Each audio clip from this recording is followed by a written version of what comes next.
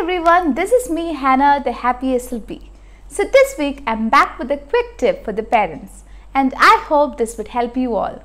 I have seen many kids who cannot say certain sounds clearly and that affects their speech clarity.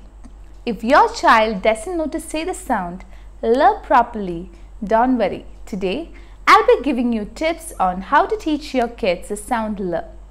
Before starting with the topic, let me just remind you, if you haven't subscribed to my channel yet, please do, so that you can stay tuned with the upcoming videos as well.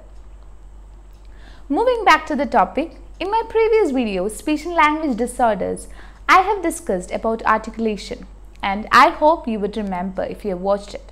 For those of you who haven't watched it yet, the link is right below. Make sure you watch it.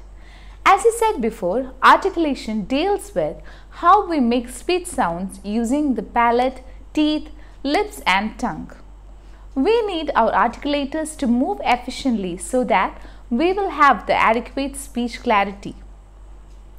In case if your kid cannot move their tongue up smoothly, then sounds like L, T and all of it will be affected.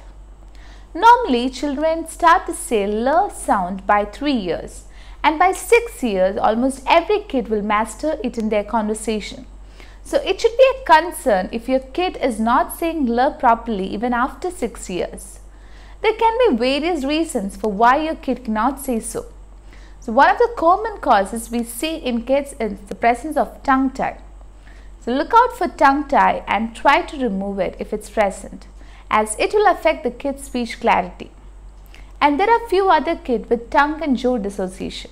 So I will be doing videos soon on both of these topics for parents who are not sure of what they are.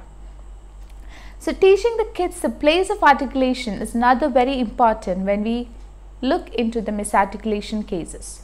So do consult a speech language pathologist or a speech therapist like me if the speech clarity is still affected. So now let's see how to make the sound L. The L sound is produced when we keep the tip of the tongue just at the back of our teeth. So if you feel it with your tongue, you can feel a small bumpy area. That's exactly where the tongue should be placed. So after keeping the tongue there, ask the kids to use the voice by allowing the air to pass around the tongue, and that is how L is produced. I'm going to quickly do a quick demo on how to teach L for your kids. So make sure your kid sits near you and you have a big mirror in front of you. So you and your kid is facing the mirror. And we're going to start the demo. Hey, today we're going to start L. Are you excited? I am excited and I hope you are too. Okay, so let's start learning L. Okay, here we go.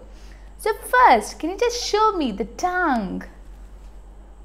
Very good, very good. Can you touch and show it? Good job, good job. Okay, now can you touch the upper teeth? Yes, that's the upper teeth. Very good. Okay, now I want you to touch the back of the upper teeth. Yes, that's the back of the upper teeth. Good job. Yes, okay. Now, I feel a bumpy region at the back of the upper teeth. Do you feel so? Okay, can you try touching there with your finger? Oh yes, you feel a bumpy region, right? It's kind of like a rough region. Yes, yes, you feel it. Yes, very good, very good. Okay, so now what are we going to do is we're going to touch the tip of the tongue to the bumpy region. So we're going to do it like this, the tip to the bumpy region. Can you do so? Tip to the bumpy region. Yes, good job, good job. Yes, you did it. Okay, come on, keep doing. Yes, good. Okay, so now we touch the tip to the bumpy region. Okay. So now we are going to do the next step, okay? I'm going to release a little air and I'm going to produce a sound too. Do you want to see how I'm going to do it? L. Can you hear the sound L? That's how I did it, and I want you also to do it. Yes, that's it. You did it. High five. See how simple it is? And this is just, we are teaching them how to place it and how to say it with the placement. So don't forget to keep a mirror, and both of you can sit facing the mirror and then do the steps that I've just demonstrated now. If your child is finding difficult to find the spot, the bumpy spot to place a tongue, you can paste a little peanut butter or any sticky food item and ask them to lick it from there with their tongue. And eventually, you can ask them to place it there, and you can help them with your finger or a lollipop or even an ice cream stick. And then you can ask your child to place his tongue tip. So the method that works best for one child may not always work for another. So don't get discouraged if one idea doesn't work. So once your child can produce a good L sound all by itself, it is time to move into the syllables and nonsense syllables. So those syllables and nonsense syllables will sound like this: la, lo, olo, ula, and all that. So now if your child can say the syllables above with a proper L sound, and then it's time to move them into words. So when we come into the word level, there are three types: L initial words, medial words, and final words. So initial words means when L comes in first sound, and medial when it comes in the middle, and final which comes in the end. And after the sound level, it comes into the word level, and then we finally move into the sentences. So the next step is move the L sound into sentences. So if your child can say the L sound in words, then we are gonna practice it in sentences. For example, Luke likes to eat lady's finger. So you can notice that the L sound is there in the entire sentence. So have your child practice the L sound while they read it loud or while they repeat this particular sentence or any other sound.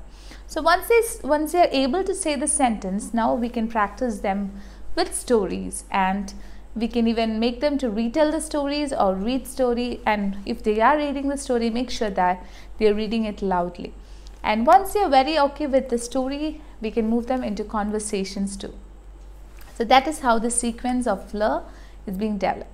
So I hope this video was helpful for all the parents who were listening, and please do subscribe to my channel and share among your friends whom you think this would help. You can always contact me, the Happy SLP, either via comments or through my social media accounts, Facebook or Insta. The links are given below in the description regarding your concerns and queries regarding speech, language, hearing and swallowing issues, and I would try my best to help you. So until we meet again in another video, stay happy and much love. Hannah, the Happy SLP.